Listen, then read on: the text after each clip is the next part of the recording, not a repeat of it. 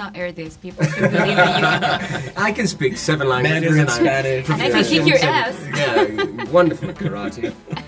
I love it. Amigos de películas, soy Gaby Cam y estoy en la premiere en una locación secreta de Londres de Citadel, la nueva serie de Prime Video protagonizada por Richard Madden y Priyanka Chopra con Stanley Tucci, y los directores son nada más y nada menos que los hermanos Russo, con quienes voy a conversar para conocer todos los secretos detrás de esta increíble serie.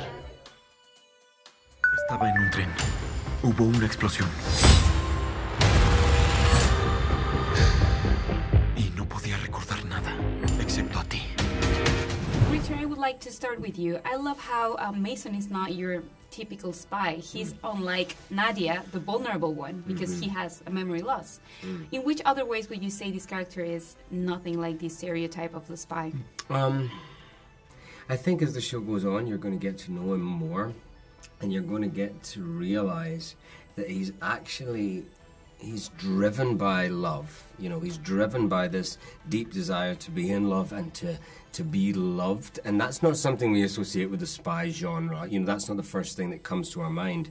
I had the gift of playing 2 characters, so I could really dial in one, which, you know, is surrounded by affection and good life, and the other one which is surrounded by murder and violence and trauma and detachment, and be able to play with the 2 of them together and see them combine and cross over. And I think, you know, in the spy genre, we're all interested in that genre because we see people, human beings, at their most extreme, the stakes being life or death, and we got to kind of really play with that, but on a very human, one-on-one level, and I think that's what makes it different. You know what was really unusual to me was it was conceptualized like that. I've usually had to fight for my characters to get them to have agency by the time we get to set.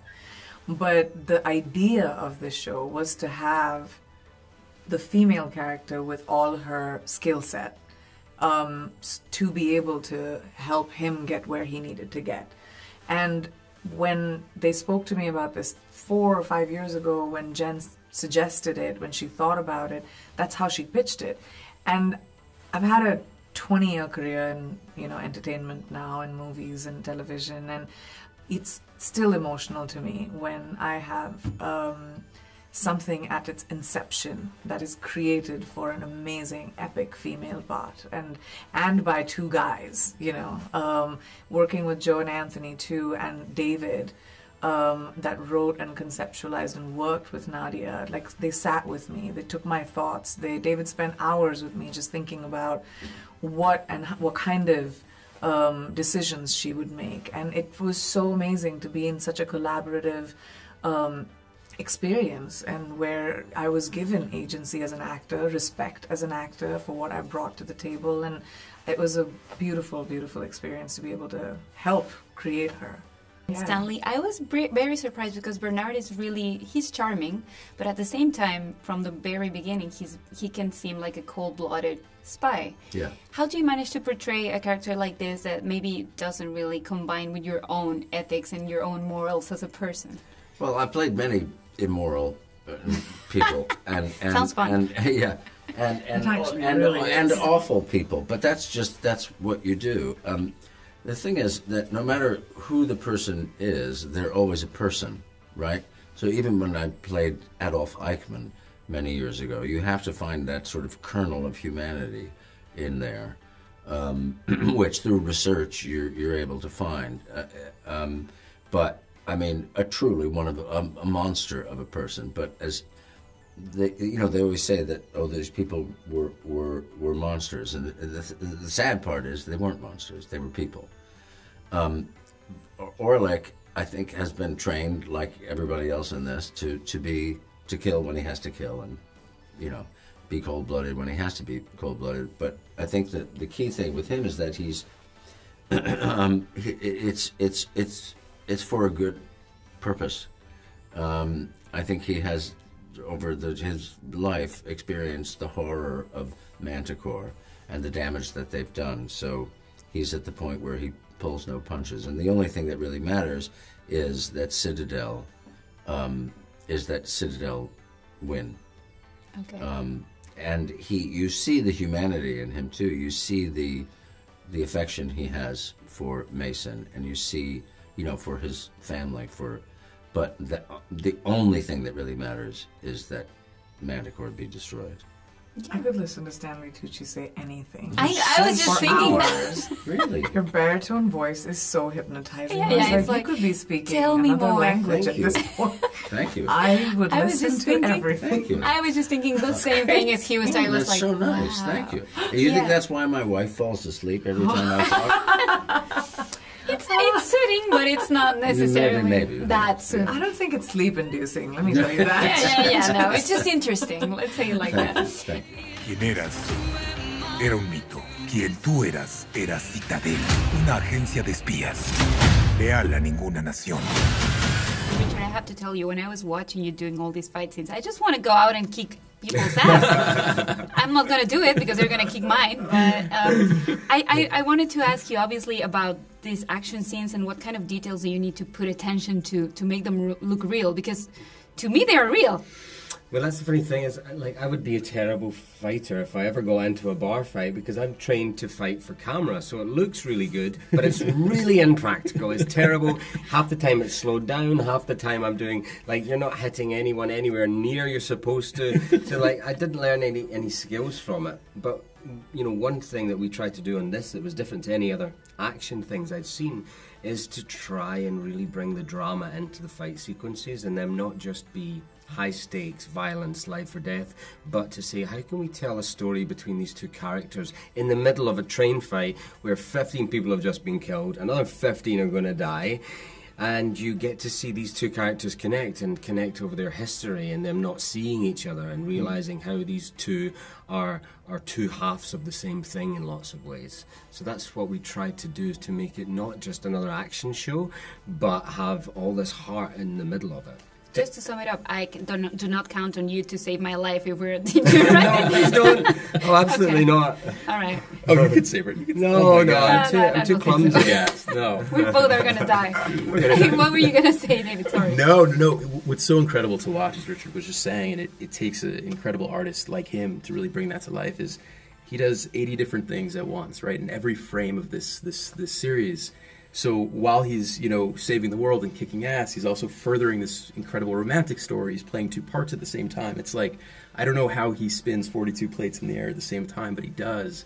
And I think that's sort of what leaps off the screen in a series like that, is that energy. And let's talk about skills set. You say you didn't really learn anything for your life, but what kind of a skill set does it take to portray Mason, but also to be the executive producer and the writer of a show like this? Oh, man.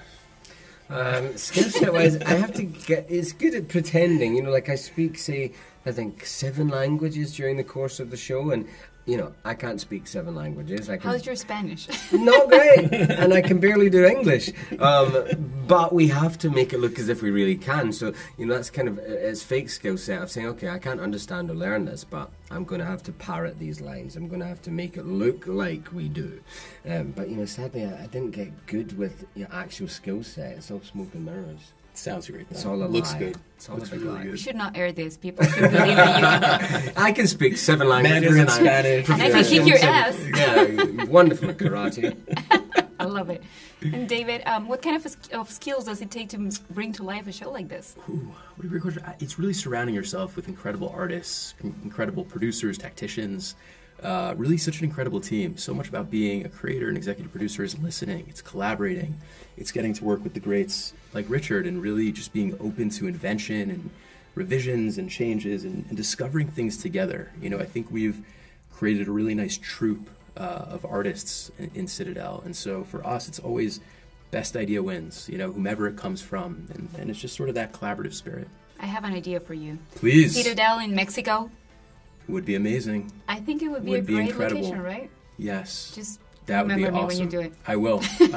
That's awesome. Remember me? Yeah, oh my God. He's like, Mason's got to be I am in Mexico. Mexican. 100%. He's in 2 episodes. We got to have him there. That would be great, Right? right? Can I play like a reporter or something? I'm a horrible actress. 100%. It was a part of one of the things mentioned when we were starting to talk about the show like 5 years ago.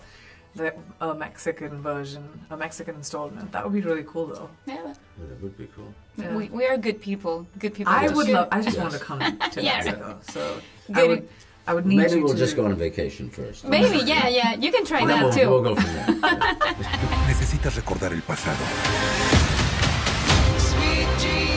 para salvar el futuro.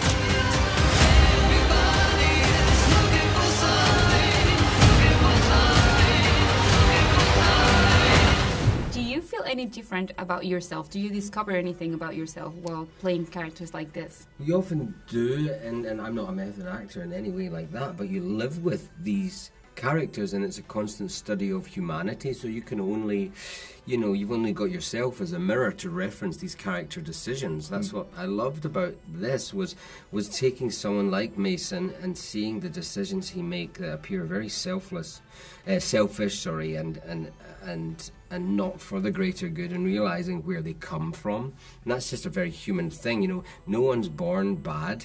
Things happen to people that make them become bad outward facing, but their motivation is not classic villain, that we've seen in shows that we love to have seen in stories in the past. That's not what we're telling here. Everyone is a villain for a reason, and everyone's got a hero in them because they think they're doing the right thing. Whether their actions are or not is a different question, but they believe they're doing the right thing.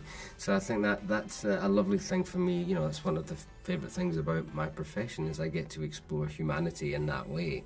And yeah, it crosses over to taking it home, because you're double questioning every decision you make.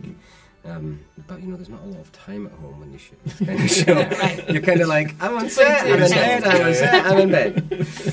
Yeah, it sounds like a fun life, though. Yeah, it's really good fun. I'm very lucky to be living it.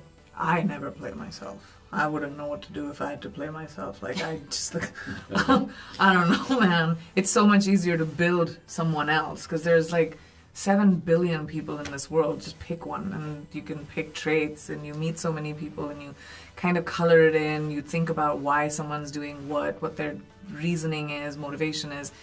But I don't even look for myself in the people that I play. I don't judge my characters. I think they have to do what they have to do. We just kind of step into their shoes and breathe life into their truth.